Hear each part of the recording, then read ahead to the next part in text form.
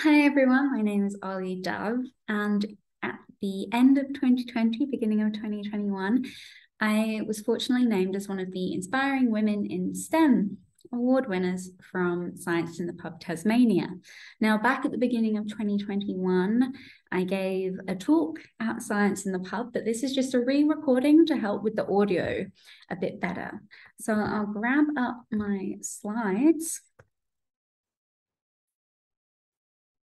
So yes, my name is Olly Dove, and appropriately for my name, I study birds.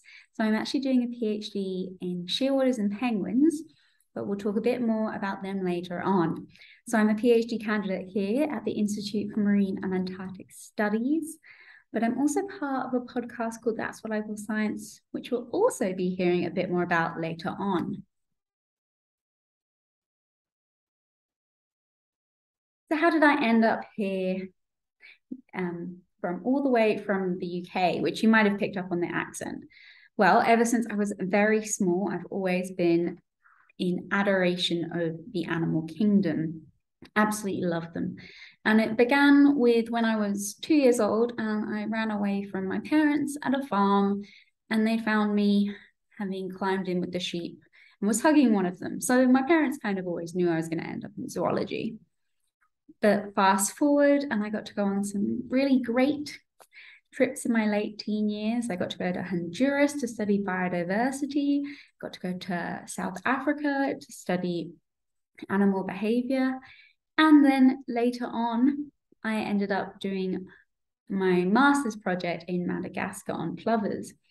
But between the undergrad and being in Madagascar, I actually didn't think I would ever come back to university after my zoology degree.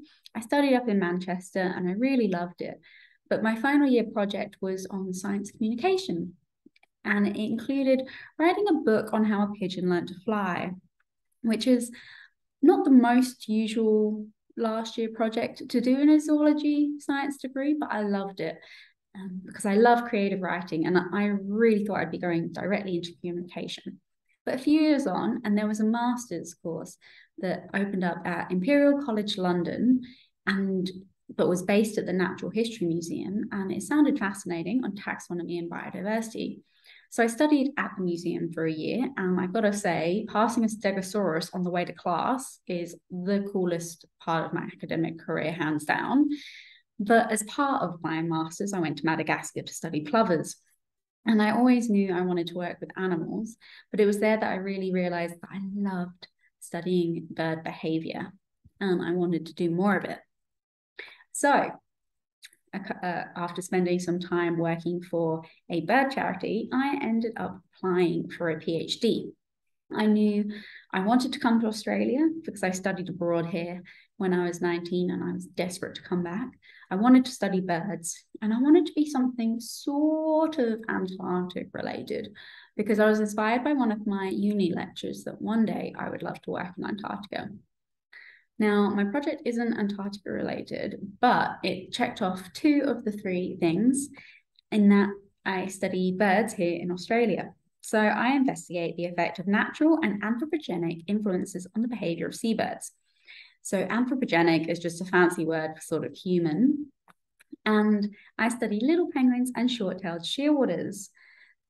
Now, you may have heard of shearwaters because they're also called mutton birds here, and they have an incredible migration every year up past Japan. And then while they're here breeding, they go on 2-week trips down to Antarctica and back. So I got my Antarctic-related PhD in the end. But these two species are so incredible because they actually live in colonies that overlap with one another. And when you see them in the field, it's hilarious watching the two of them, such different species, interact with one another. I once saw a rental dispute between them where a shearwater came home and a penguin got angry because the shearwater actually lived below the penguin, but it had to pass the entrance to get into its apartment. And just good content, good times. So what I'm hoping to achieve in my PhD is to understand where they're feeding, understand the influences on their feeding behavior, and then provide conservation managers with this information. So I'm now a year and a half ahead of where I was when I first gave this presentation. So having conducted all of my fieldwork trips and now having all of my data, I can confirm that I know where they're feeding, which is very exciting. The little penguins I've studied forage as a cohort, and they always go to the same place south of my study site, which is Wedge Island near Nubina or Roaring Beach, if you know it, in the Tasman Peninsula. Whereas the shearwaters, because they're able to fly, they spread out a lot more up along the coastline of South Tassie. So I'm currently on steps 2 and 3. So tune in next year when I submit my PhD to see what I found out. So my study site, Wedge Island. Hey, it is my home from home. I've been to Wedge 6 times now on trips that have ranged from 2 weeks to 5 weeks at a time. And across my PhD, I've spent 6 months on this island. 6 months. It's incredulous to think that I've been lucky enough to have 6 months of my PhD be fieldwork. Now, it's been full of a lot of logistic problems. We've had storms, we've had floods, we've had data problems, we've had all sorts of issues. But by far, the fieldwork has been the best part of my PhD. It's been incredible. I love it. So what am I doing on Wedge? Well, on the left there, you can see me in front of a rainbow, but that's not all I do, just standing in front of rainbows. I'm also collecting tracking data. So what I do, I attach a little biologger to the backs of the birds that I study. They take them out to sea and they collect several types of data. They collect location data. So that map up in the top right with all the colorful tracks, each track represents a different penguin going out to sea on a day trip. So I find out where they're going. But I also record the pressure and the accelerometry of their diving below water. So in the bottom right, all those little jagged lines on the top row, they're individual dives. And the bottom row are just 4 dives zoomed in. So I'm looking at those individual dives and trying to use a process on the computer where I can use tons and thousands and just sort of an overwhelming amount of data and be able to classify underwater behavior in a fairly simple way to help us understand what's happening and why is it happening. So it's not a classy job, but I love it. You may be like, why does she fall over all the time? Why is she just showing us these fieldwork photos of her on the ground? Well, little penguins and short-tailed shearwaters are burrowing seabirds. So they live underground. So I'm actually got my arm in because I'm trying to reach a bird at the time to be able to work with them. So yeah, you end up in some really elegant positions. Now, that was the work. And then we come on to the biggest challenge so far. And it's quite amusing for me that I put so far because in the past 1.5 years, there have been other challenges in my PhD, but that's for a different presentation. So beginning of 2021, what was my biggest challenge? Well, in 2020, as you'll all fondly remember, we had a pandemic. Now, the photo of me on the left isn't me just being taken down by COVID.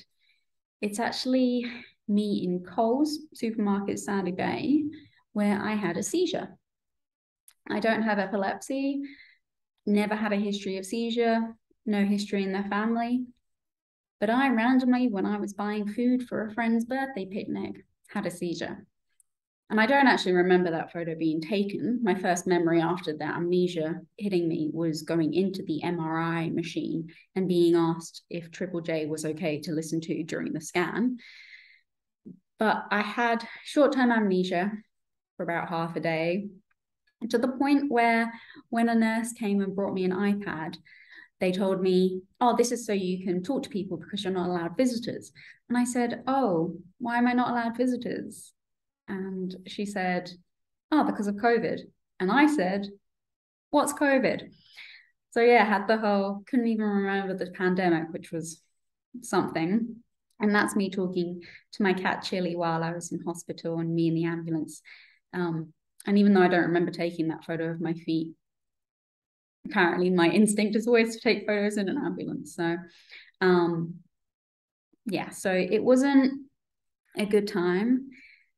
Obviously being away from my family and being in lockdown and having to go through epilepsy testing while being separated from family and friends wasn't easy. But I won't lie, it wasn't even nearly as bad as what happened in 2021 and 2022 especially. So come to my end of PhD lecture and you might hear about that. But don't worry, I survived it all. And how did I survive it all? With my three main passions. So I love fiction, footy, and facts. So I mentioned at the beginning, I love creative writing. Love, love, love. And so in my spare time, I write novels. I've just finished my third novel and waking up every day and knowing that there's analysis in the world of academia waiting for me is not the most motivating thing, I won't lie. So I start my day by writing 500 words of fiction, and just it puts me in such a good headspace to be able to enjoy the day after doing something that I truly love. So I really recommend if you don't think you have a creative passion, I reckon you do, because you can find creativity in so many things, even in sort of interior design or cooking, things that you don't necessarily think of as art. I reckon everyone has a creative passion inside of them. And I really recommend trying to find out what yours is and just doing 15 minutes of it a day, because it can get you through some really rough patches. My other love is footy. So I come from a rugby union background, having played for the University of Manchester, but there isn't 15s here for women. There's 7s, which I've dibble-dabbled in. But I really wanted to play a big team sport again, so I took up AFL footy, and it's a chaotic game, but I love it. So I've been doing quite well in footy, and yeah, I think I'm the token Brit in the league, which is quite amusing because I've had an umpire after a game come up to me and be like, "Oh, you're the one that came from rugby, aren't you?" And so it's like, "Oh no, they know." And facts. So what do I mean by facts? I mean, that's what I call science. And how did I get involved in that's what I call science? Well, again, as I mentioned earlier, I've always been involved in SciComm. So Pitch the Pigeon there on the left, that's the book that I mentioned that I wrote, not one of the novels, but it was a short children's book that I wrote at the end of my undergraduate degree. And I took it to a school and read it to kids and sort of engaged with them and talk to them about how they found it, taking in scientific facts through sort of a creative way, although didn't phrase it like that. And it was really, really fun. And the man behind me is my father, if anyone's wondering. But that image up on the top right is from a story even further back when I was 14 in a biology class. And we had to write a story about how the dinosaurs went extinct. And my teacher, my biology teacher at the time, after she saw the little book I wrote, said, "Oh, you could make a career of this." And it's sort of the little comments like that that can really stay with you a whole lifetime. And I think part of the reason why I still enjoy creative writing is because of that very, very small, seemingly insignificant comment has always stayed with me. And then just on the bottom is just an example of an article, because I've dibble-dabbled in science journalism here and there.